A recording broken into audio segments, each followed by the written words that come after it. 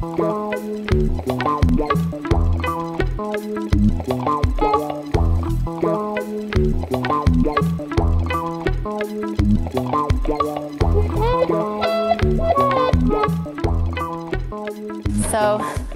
I'm going to be speaking about joint work with Konstanze Rietsch.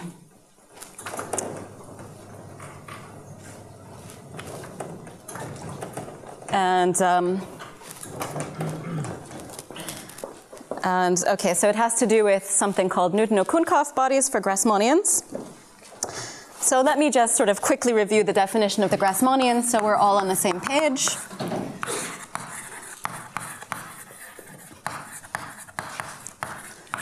So the Grassmannian, GRKN, is the set of all vector subspaces of Cn, which have dimension k, will represent elements by full rank k by n matrices M, and for I, so we have some Plücker coordinates on the Grassmannian. For I, a k element subset of 1 through n, P sub I of M is the determinant of the k by k submatrix of M.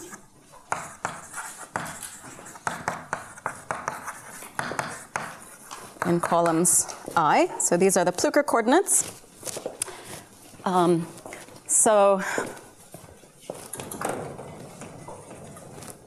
Okay, so now let me kind of give just a few words of overview about this talk. So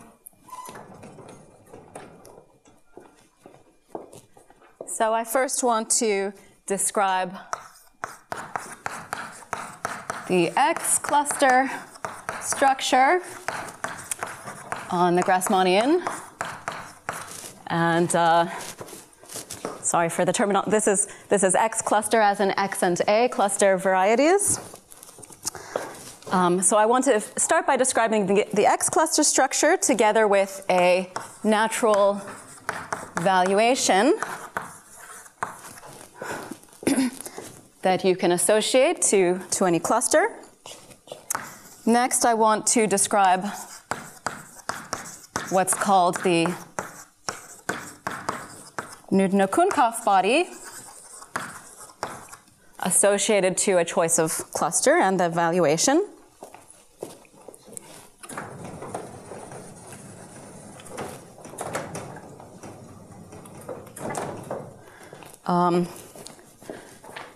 Then I want to give a result about the lattice points of these Newton-Okounkov bodies. And in particular, what was very surprising to us is that our formula for lattice points connects these objects to the quantum cohomology ring of the Grassmannian. So I'll be curious to know if anyone here has seen connections of cluster theory to quantum cohomology. And then I want to I'll say something about an explicit description of delta G plus applications to toric degenerations. Okay, so this is the overview, and now I need to give some more background. Okay, and the background. So part of the background is plabic graphs, which came up in Sergei's talk yesterday. So these objects were introduced by Postnikov. What are the buttons to make these go up and down? Or do I just use my hands? Okay, all right. Okay, so a plabic graph is a planar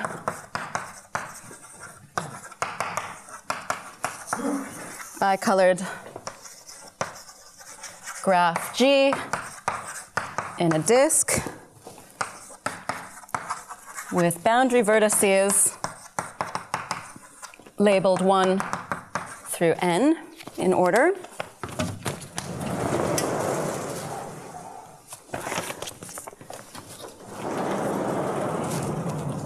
And so let me draw a picture.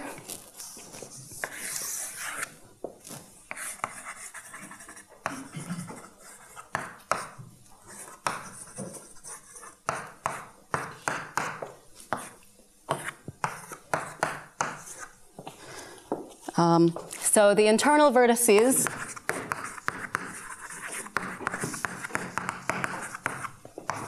are either solid or hollow. So they are bicolored, but not necessarily bipartite. And the point of these objects is to give a kind of combinatorial description of clusters. So, okay, so let me first, so let me describe first a kind of invariant of these graphs. So there's an algorithm which is called rules of the road or zigzag paths. And roughly speaking, it says, so this is going to be a recipe for producing walks in the graph. And the rules are that we're going to turn right at solid vertices, and we're going to turn left at hollow vertices. And now, given G, the trip T sub I starts at I and follows the rules to end up at some other boundary vertex.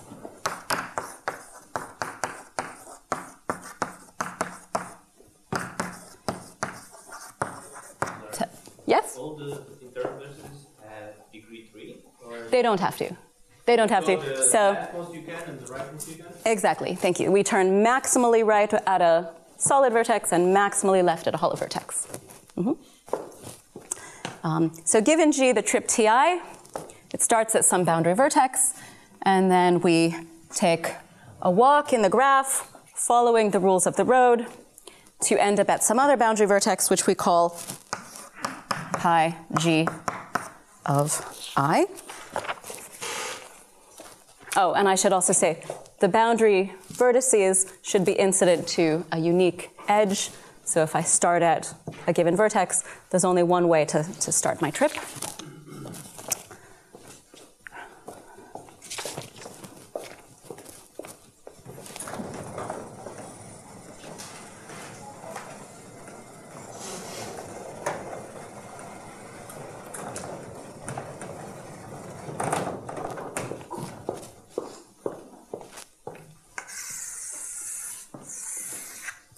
So, okay, so let's do this example here.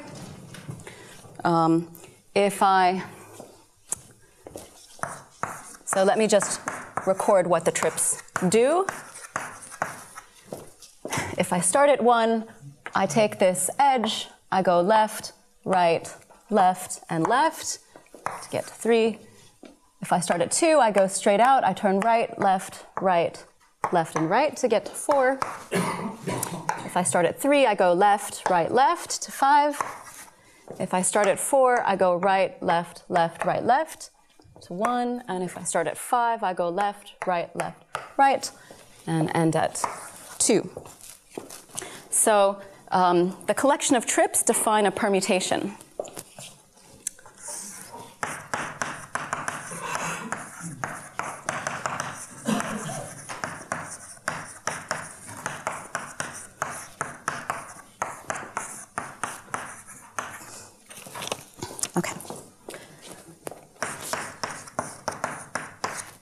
Okay, so there's many such graphs, but in this talk I'm just going to be interested in certain of them.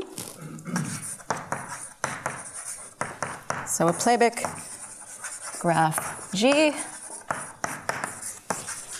we'll say has type Kn. If it has k times n minus k plus 1 regions, and the trip permutation is this particular Grassmannian permutation that sends 1 to k plus 1, 2 to k plus 2, 3 to k plus 3, and so on, n minus k to n, and then we start over at 1, like so.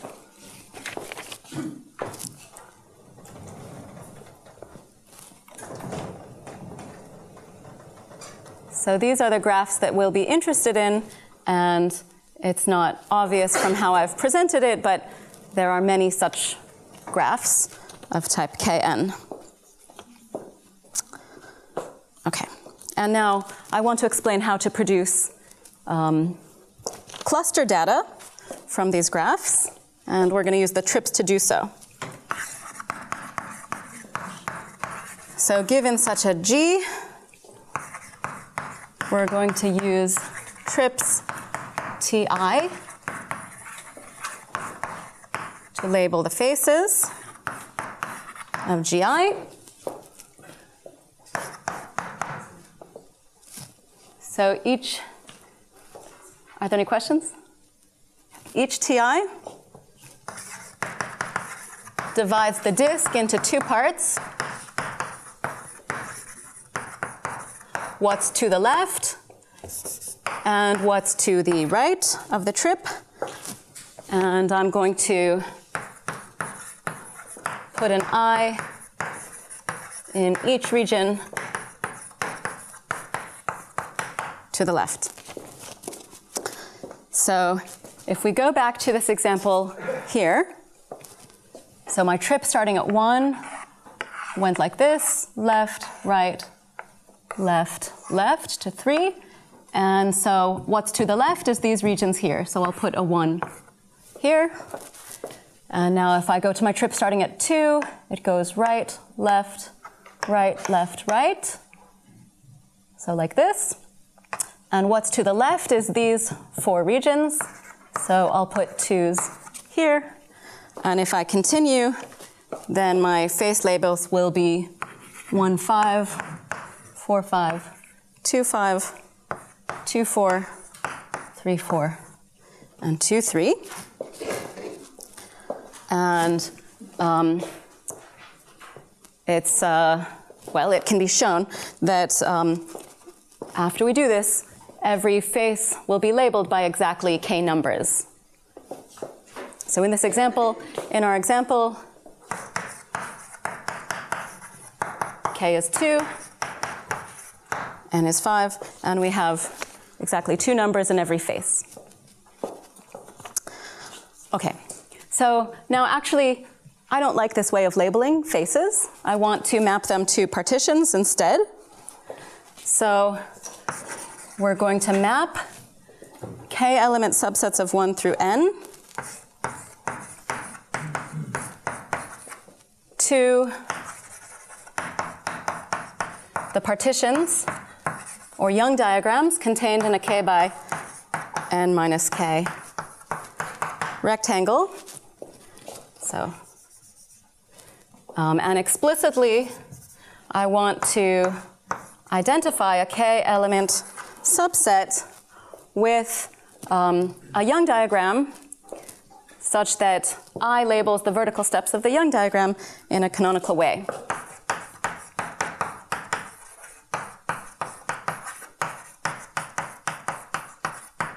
So I'll just show an example. So let me just redraw the example I just had.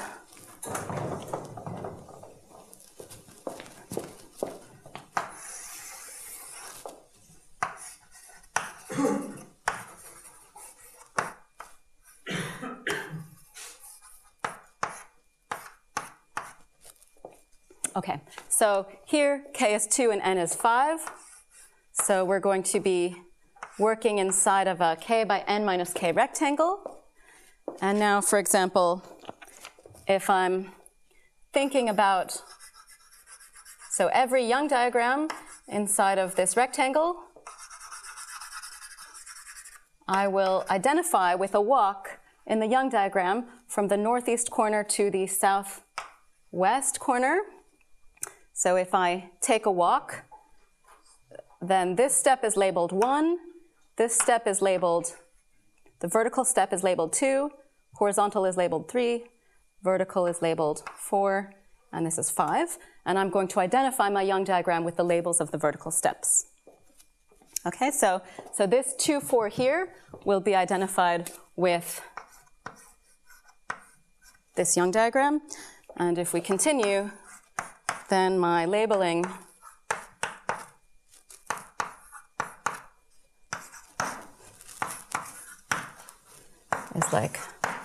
is like this, okay? So in Schubert calculus, one labels Schubert classes by partitions. This is a common thing, but for some reason when people talk about Plücker coordinates, it's not so common to label them by partitions. But anyway, in the results I'll talk about, the labeling by partitions is really essential. Okay, so any questions so far? Okay, so now let me say something about the cluster X structure.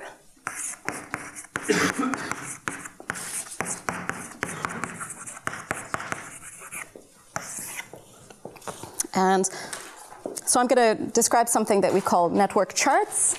And the combinatorics was developed by Postnikov in the setting of total positivity. So he was working over reals and positive reals, but everything makes sense over complex numbers. And this was further illuminated in a paper of Mueller and Speyer. So let me explain how these charts work. So we're going to put a variable, x mu, we'll associate a variable in the region labeled by mu.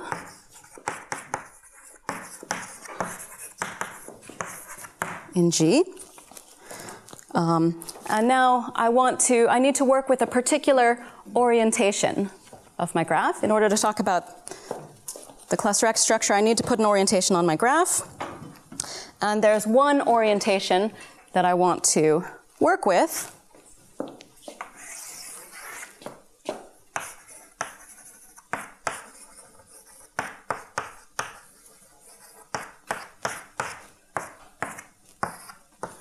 So let me show the orientation. Well, okay, so it's going to have sources at 1 and 2 and sinks elsewhere. It's going to be acyclic, and it'll have the property that every solid vertex has a unique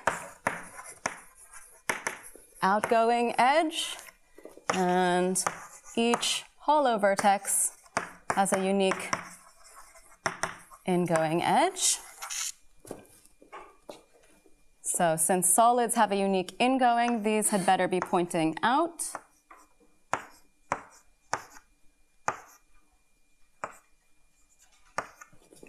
So this is the orientation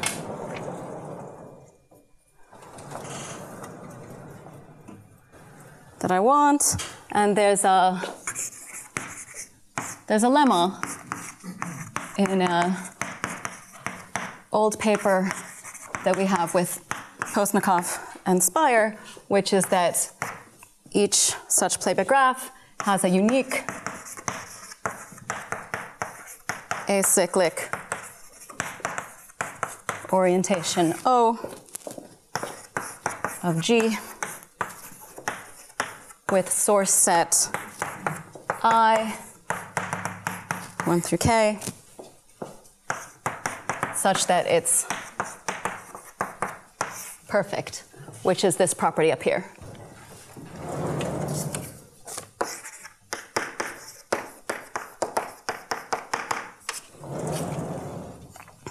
And I should say for experts, we're working with reduced plabic graphs, which is different from the setting that Sergey was in yesterday. Okay, so such an orientation exists, and we're always going to choose this one. Lauren, do you have to worry about the color of the vertices adjacent to the boundary?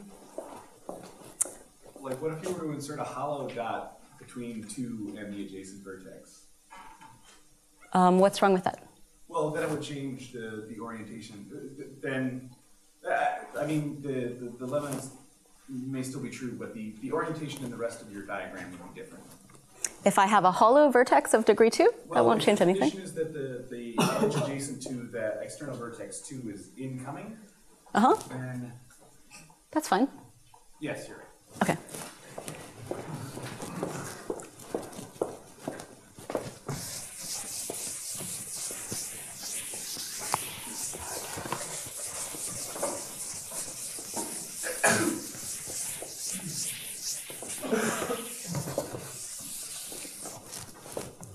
Okay, so now let me give the construction of the network chart. So this is going to be a map from C star to the n. N is the dimension of the Grassmannian, to GR n minus k of Cn. So it's going to be a map of a torus into the Grassmannian. My coordinates on the torus are the x mu's, labeling faces. The image point we'll just denote by phi g x of x mu. And there's several ways you can define it. I will define it by giving formulas for the Plücker coordinates.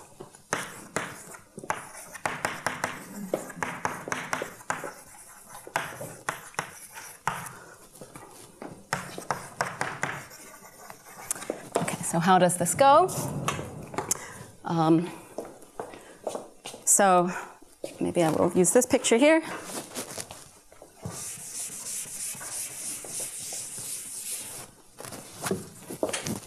Okay, so informally, my jth Plücker coordinate of the image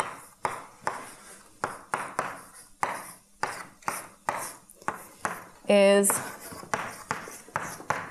a generating function for flows, which are sets of non-intersecting paths from our source set I, which is 1 through k, to j. So as I mentioned, there's several ways to define these network charts. The fact that the definition I'm giving is equivalent to the original is due to a result of Kelly-Talaska. And now let me give an example to kind of explain more explicitly what I mean by flows. So here is my plabic graph. And here is my perfect orientation.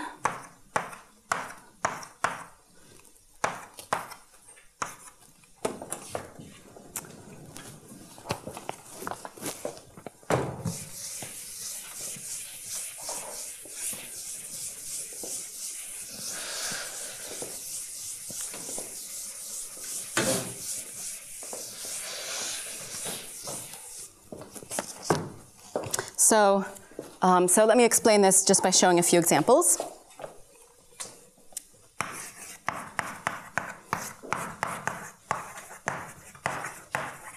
So to compute the Plücker coordinate P14, so J is 1, 4, we look at flows, in other words, non-intersecting paths, from the source set 1 and 2 to 1 and 4. So these are going to be path collections that necessarily send 1 to 1 and 2 to 4.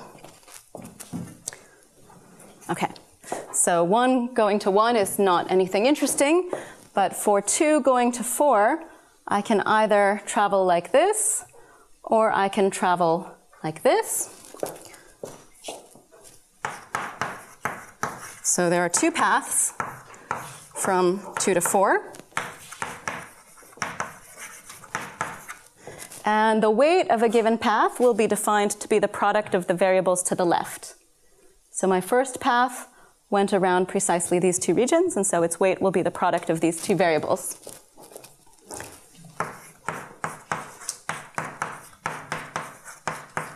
And my second path surrounded 1 additional region, like this. And so its weight will be the same, but with this additional factor. And so therefore, according to my definition, P14 has this expression.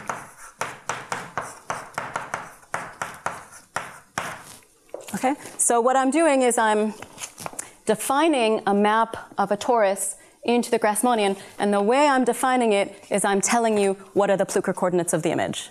And it's a statement, I guess it's a theorem. The content of the statement is that this formula for Plücker coordinates satisfies Plücker relations.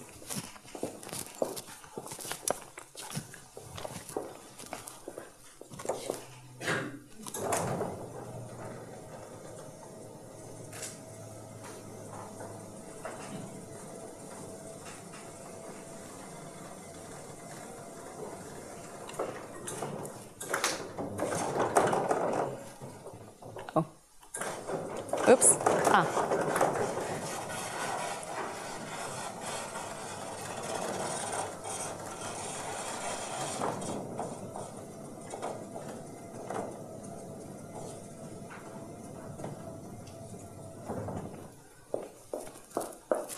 Okay, so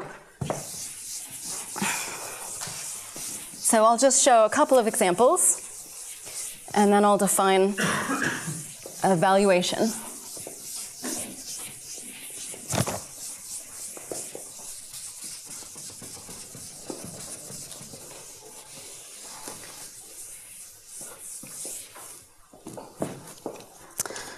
Okay, so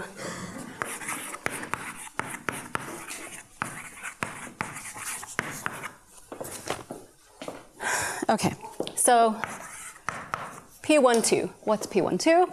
Well, P12, according to this recipe, should be a generating function for flows from the source set, which is 1 and 2, to 1 and 2, and there's only the trivial path collection which does that, and so P12 is 1. And P14, we already wrote out, was like this. So I'm not going to write out all of the Plücker coordinates. Maybe I'll write out 3. Let me write out another one. P34 has to do with the flows from 1 and 2 to 3 and 4. Okay. So if I want to send 1 and 2 to 3 and 4, I'd better send 2 to 3 and 1 to 4. So 2 has to go to 3, only surrounding the 2 by 3 rectangle, and 1 goes to 4. It needs to not intersect my other path, so it has to surround 1, 2, 3, 4, 5 regions.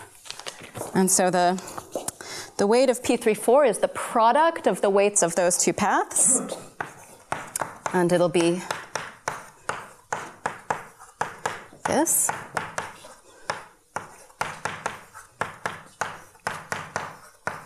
So the paths should be non-intersecting. They should be non-intersecting, yeah.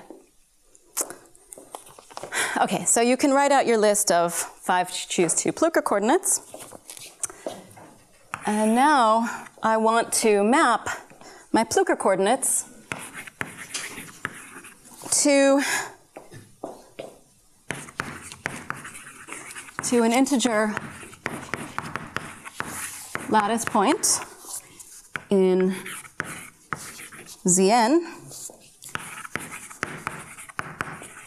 which is obtained by choosing the leading or lowest degree term in PJ. So, okay, I didn't give myself very much space, so let me rewrite P12 like right here. And now I'm just going to make a table. And in this table, I'm going to list the partitions that appear as regions of my graph.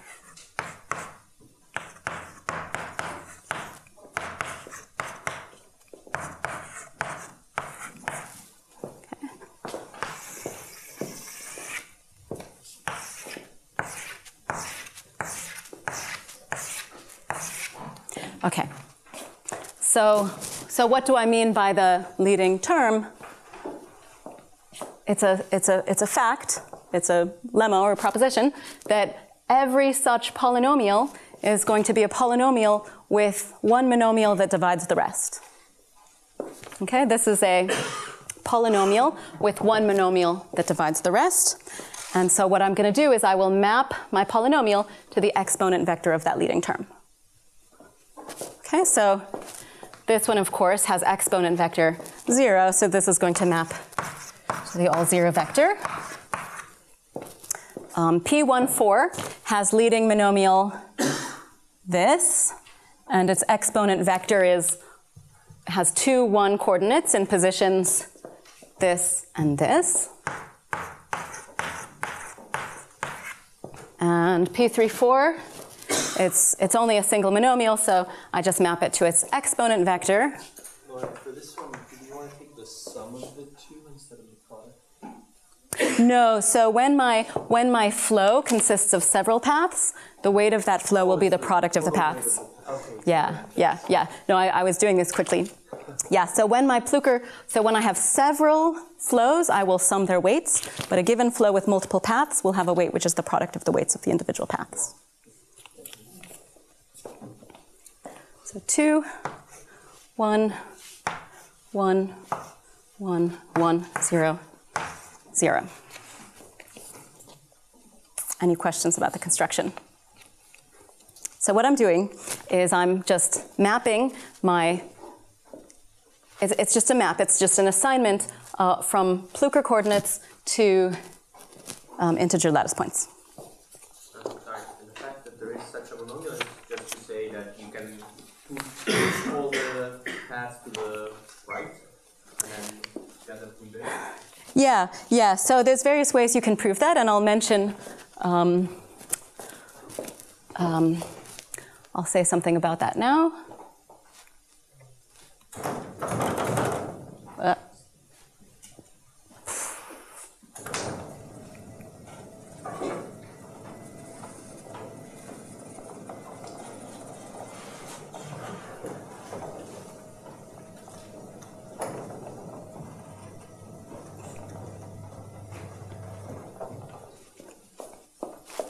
Yeah, so I should say that, so first of all, in order to have this sort of nice leading term, and in order to have this normalization where my Plücker coordinate P12 is 1, it was important to take this particular orientation of my graph. But now, the fact, okay, so it's a fact that the formulas for Pj are polynomials in X mus with a unique monomial dividing the others, and also a unique monomial which is divisible by the others. So each of these polynomials will have a unique leading term and a unique sort of co-leading term. I don't know. Is this an instance of the G vector F polynomial formula? So it's on the other side because it's on the X cluster. But there is such formula too. You know? Yeah, although this is a little stronger in that we actually have honest polynomials instead of Laurent polynomials, but it's completely analogous. In this particular setting, for example, for this P14, this 1 plus x, is this just a polynomial? yeah, I mean, and we have the twist map, so we know that we can go back and forth like that. In this particular instance, the fact that this is true can be related to the fact that flows are in bijection with perfect matchings, and there's a structure on perfect matchings of distributive lattice with unique minimal and maximal term. But also,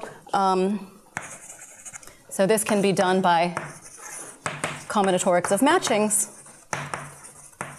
But also there is a more general statement, which is that if you fix a cluster X variety and any X chart, then each element of the theta basis of Gross, Hacking, Kiel, and Konstanze can be written as a kind of pointed polynomial in the variables of the X chart. Pointed meaning that there's this unique monomial which divides the rest. So actually this statement was conjectured by Fock and Gontroff, but it follows from the machinery of Gross, Hacking, Kiel, and Konstanze. Okay, so anyway, so this is why the valuation makes sense. Okay, so now I want to describe the Newton-Okounkov body.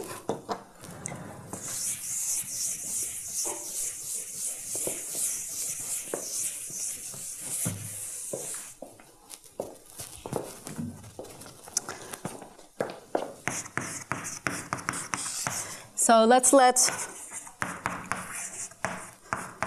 LR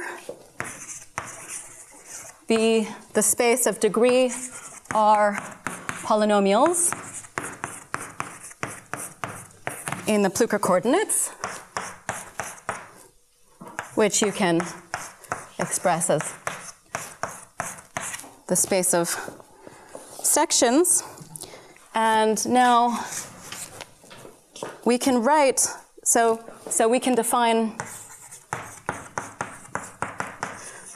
define val G. We can extend its definition to a map on LR. So you have a lot of choices in how to define it. You could just use the lexicographical order when you define your leading term. So basically what we're going to do is we're going to, just as before, express Plücker coordinates in terms of these x variables and compute leading terms. And what I'm saying is the definition extends when you're talking about degree R polynomials in Plücker coordinates. And now the Newton-Okounkov body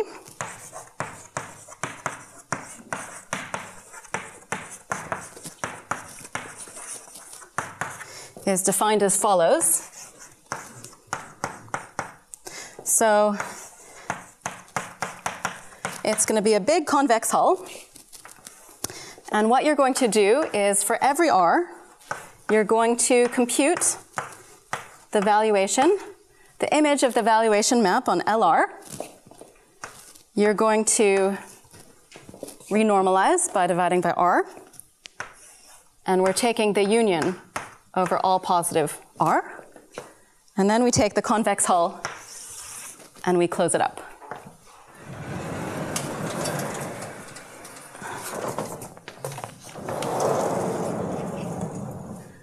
So this maybe looks like a small nightmare, and it sort of is. This can be, so Newton-Okounkov bodies can be defined in a very, very general setting. The point of them is to generalize the notion of the moment polytope associated to a toric variety to a much more general kind of variety. From now on, I'm going to abbreviate Newton-Okounkov body by nobody. And the point is that the nobody is related to an arbitrary variety as the moment polytope is to a toric variety.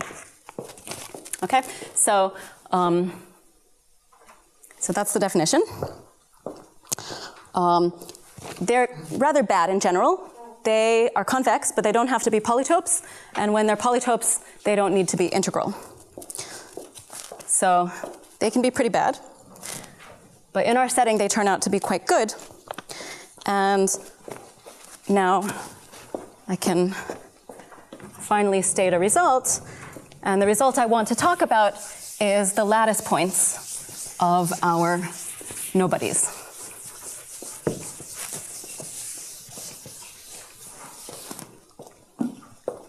Okay, so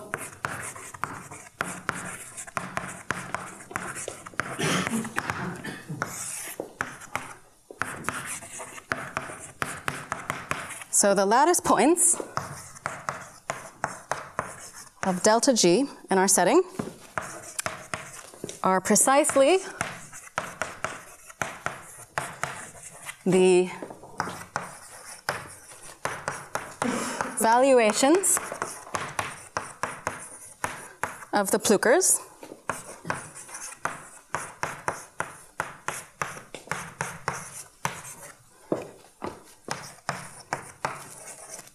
for all partitions lambda in the k by n minus k rectangle. So we have exactly n choose k lattice points, and moreover, we have an explicit formula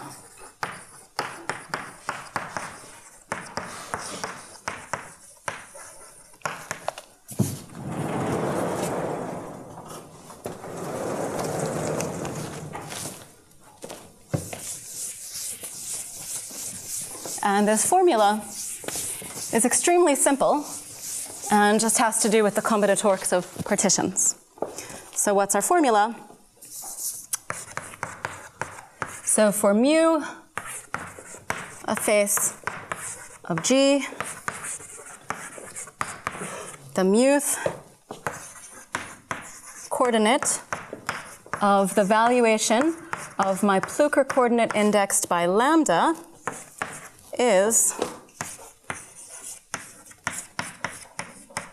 so this is just my notation for the muth coordinate of val lambda, and it's the length of the maximum diagonal of the set theoretic difference of these two partitions. So let me say what I mean by that. So as an example,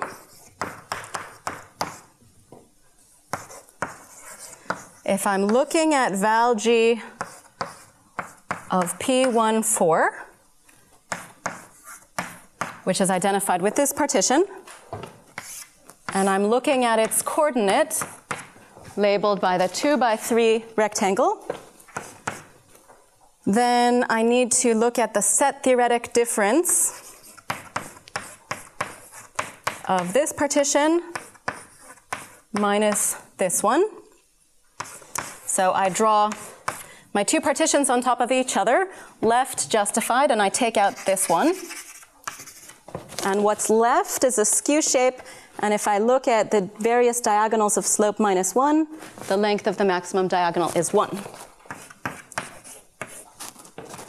And so it's saying that now we can check here, we can compare with P14, and we can look at its coordinate in this position, and we should have exactly 1. Right? So P14 is my top row, and its coordinate in the position associated to the 2 by 3 rectangle is a 1. Always negative, you don't get, because the set theoretic difference. So I don't require that one partition is contained inside the other. I just look at the difference. what are the boxes in this partition which are not in that. So in particular, you only get positive numbers. Yeah, they're non-negative. Yeah. Okay. So, by the way, we would have never found this formula if we had been working with Plücker coordinates indexed by k-element subsets. If you try to write this formula in terms of Plücker coordinates indexed by k-element subsets, you're never going to see anything. So that's a good reason to do that. And now, so we had this very, okay. Yeah, so I have a lot of remarks that I want to make about this result.